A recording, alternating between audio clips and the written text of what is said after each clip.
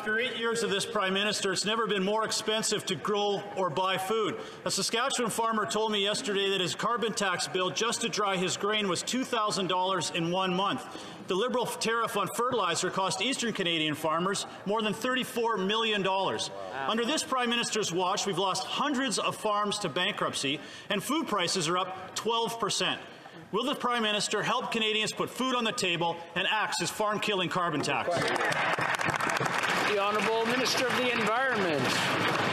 Thank you, Mr. Speaker. I would like to remind this House that the fact are that 70% of the prices we're seeing at the pump are related to crude oil prices going up, largely because of Russia's brutal invasion of Ukraine. I'm getting there. And another 25% is a result of provincial taxes and refining margins. We recycle 100% of the revenues to Canadians, 10% specifically to small businesses and agricultural industries in Canada, Mr. Speaker. Thank you very much. You got it. The Honourable Member for Foothills. Well, I guess that the minister didn't understand I was asking a question about agriculture, not about oil prices. But what they have to understand is their carbon tax has very real consequences. What it is doing is suffocating Canadian farm families and giving Canadian families sticker shock when they go to the grocery store. And it's only going to get worse. When the Liberal NDP Carbon Tax Coalition triples their carbon tax, a farmer will be paying $150,000 a year in carbon tax. There are consequences. The consequences are produce is up 13%, bread is up 16%, and pasta is up more than 20%. Will the Prime Minister take responsibility for this food crisis and axe this farm-killing carbon tax?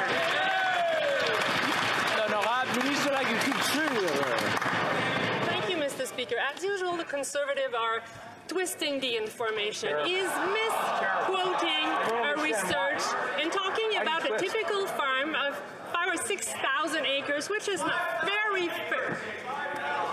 See, Mr. Speaker, he doesn't want to hear about everything we do for farmers. We are investing $1.5 billion in agro-environmental farming. Yesterday, we announced $150 million to support the supercluster on protein. We're working with farmers for farmers, Mr. Speaker. The Honourable Member for Lambton, Kent, Middlesex. Mr. Speaker, that Liberal minister is completely out of touch with reality. The reality is, after 8 years of this Prime Minister, Canadians are struggling to eat and our food sovereignty is in jeopardy. The Liberal plan to triple the carbon tax is going to price our farm families right out of business. And the carbon tax to fertilizer reductions, this is actually going to make it more difficult for Canadian farmers, and this government's making it more difficult. Well, newsflash, no farms, no foods. So, Mr. Speaker, will the Prime Minister take responsibility for empty cupboards and empty stomachs and give Canadian farm families a break and axe the carbon tax? The Honourable Minister of Natural Resources. Thank you, Mr. Speaker. Once again, my Conservative colleagues missed the point that over 8 out of 10 Canadian families actually get more money back than they pay in the context of the carbon tax.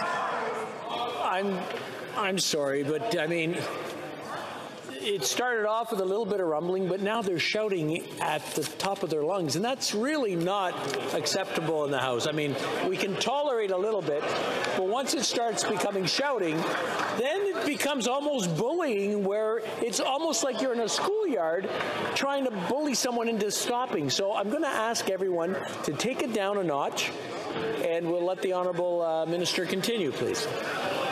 Thank you, Mr. Speaker. As I was saying, the Conservatives conveniently ignore that 8 out of 10 Canadian families actually get more money back than they pay with respect to the price on pollution. I would say in the modern age, it is not a responsible position for a political party in this country to take to simply ignore the reality of climate change, what the Conservatives do conveniently every day in this House. You need to actually, if you're going to have a relevant economic plan for this country, you need to have a plan to fight climate change. That's exactly what we are doing. The Honourable Member for Lambton, Kent, Middlesex. Well, the Liberals are the kings of misinformation. Farmers don't get a rebate, and this government hasn't even hit a single climate target. And after 8 years of this Prime Minister, the carbon tax is making food too expensive for Canadians. Fertilizer restrictions are making it harder for farmers to grow food. Big grocery chains are nickel and diming our produce farmers with high fees while they're raking in record high profits in this government. Well, they've done nothing. So, Mr. Speaker, will the Prime Minister take responsibility for his mounting failures and give Canadian farm families a break and axe the carbon tax? The Honourable Minister of Agriculture. Mr. Speaker, today is Canadian Agriculture Day, and I'm very proud of everything we've done for our agricultural producers. We have funded the sector significantly to help them with green technology, nearly $500 million just for those green technologies.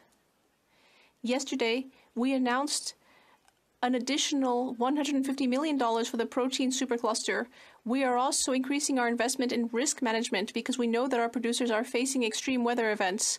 And we also increased the budget of the Canadian Agricultural Partnership, which the Conservatives never did. Thank you. Député de la Beauce. The Honourable Member for Beauce. Mr. Speaker, after 8 years of this Prime Minister, Canadians can no longer feed themselves, and this government's policies are directly responsible for that. Canadian farmers are being crushed by the carbon tax. He also put a 35% tariff on fertilizer, which makes us the only country in the G7 to do so, which is causing food prices to go up even more. When will he finally remove these taxes so that farmers can feed our families? The Honourable Minister of Agriculture. Thank you, Mr. Speaker. I'd like to remind my colleague from Quebec that the price on pollution is not administered in the same way in Quebec. It's administered by Quebec. And I would also like to take the moment to remind all of our agricultural producers that we've also improved the advance payment program, which enables them to have a short-term loan of up to $1 million, with part of that being interest-free. And so I would invite our producers to take advantage of that. The Honourable Member for Beauce. Mr. Speaker, my colleague across the way seems to be living on another planet because the carbon tax clearly affects Quebec because we are not self-sufficient. For example, propane and natural gas to dry grain or heat buildings, and other things that we import from other provinces and territories. So I refuse to take any lessons from my colleague. On April 1st, things will just get worse, as the government is planning to triple the carbon tax. We, the Conservatives, will continue to stand up for Canadian farmers. When will the Liberals show that same courage?